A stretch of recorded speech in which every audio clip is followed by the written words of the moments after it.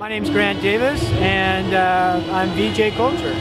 So this is the KaLEDoscope. It's like a kaleidoscope, but KaLEDoscope, and there's a hashtag for it. It's KaLEDoscope, and this is a little invention that I built up. I use it as I create visuals for a lot of stages, and it's something that people can interact with, and it goes up on the screen.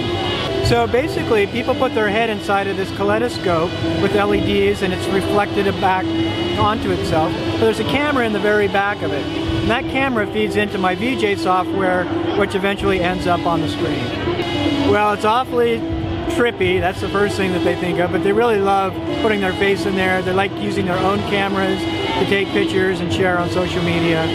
I've got a little video on Vimeo under VJ Culture. Other than that, I haven't really built any profile for it online.